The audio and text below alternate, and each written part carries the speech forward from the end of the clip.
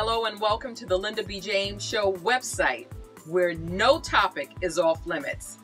Every week, I talk to experts on a variety of subjects, and they provide tips and solutions to some of life's challenging situations.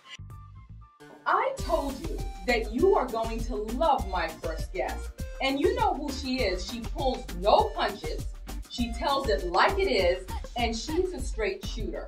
And by the way, she presides over the longest running court show on TV. Her name is Judge Lynn Toler. She is the author of My Mother Rules and another book that I love, and it's called Putting It in Writing. Thank you for joining us. Oh, I'm glad to be invited. Do you guys ever argue when you're sober? Rarely, and it's squashed pretty quick. Yes, we do, over stupid things, though. Very Like, but that's like all couples. All couples argue over, you know, who left out the dirty dish towel or whatever. You know what I mean? Are there significant issues? Facebook. Facebook. Yes. Wow. You gotta do away with that. I don't know whether to be upset about Facebook or, pay them a percentage for keeping me in business. It's just, it's fascinating. What's going on with Facebook? You were talking about Facebook. Can you elaborate on that a little bit more, how Facebook can be a serious problem? Well, Facebook gives you a false sense of intimacy. You have friends and you say things on there almost as if you're talking to them over the telephone. Mm-hmm. But that stuff remains on there. It is visible to other people, and also your spouse can get on it and look at it. And it also presents you with a very simple world.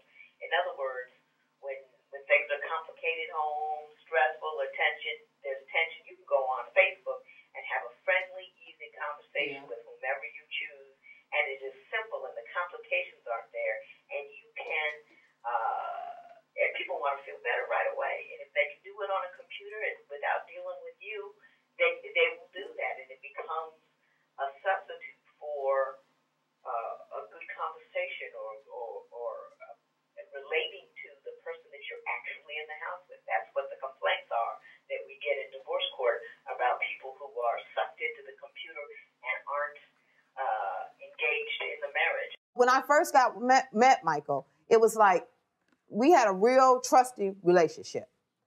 Well, internet evolved, and that was it. It wasn't the internet. What happened with the internet? Okay.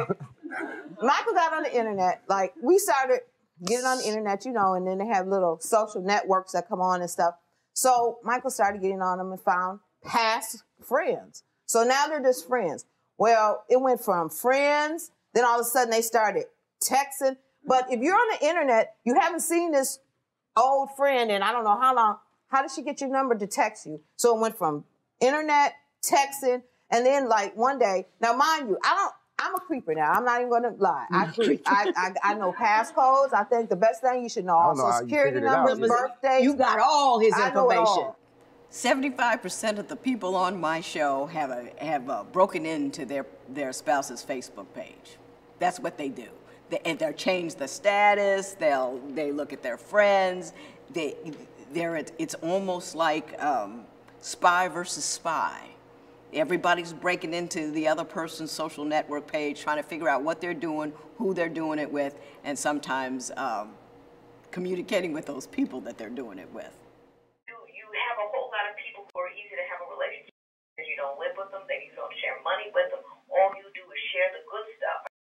I could be 6 feet tall and with gorgeous long hair on the internet because you don't know. Right. And it's just it's an outline of a relationship that isn't real, but it's easy, and it's something that you go to instead of dealing with the issues that you have. A while ago, I looked into her phone. Right. I seen messages in her phone. Right. Explicit messages. She's texting this guy. We argued. We fought about it. She lied, constantly lied. She's a compulsive liar. So it's sort of like a fantasy. You're escaping reality. I see what you mean.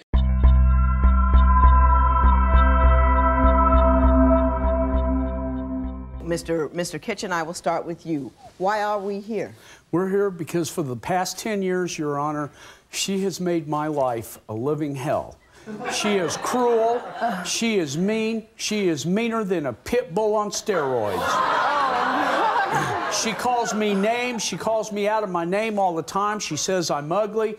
No, that is not true. That is totally what goes on. Out of the blue. Out of the blue. She's called me that. He likes the drama. Her middle name is drama, her first name is drama, her last name drama. If you write drama on an envelope and drop it in the mail, the postman will take it to her. I guarantee you.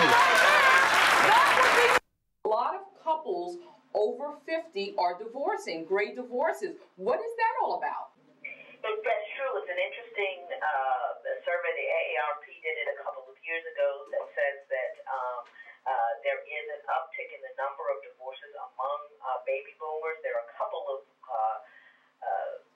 reasons that people are throwing out there as possible reasons. One, we are living longer than we ever have before. A couple of generations ago, 65, you were nearing the end. Everybody was getting sick, and relying on one another.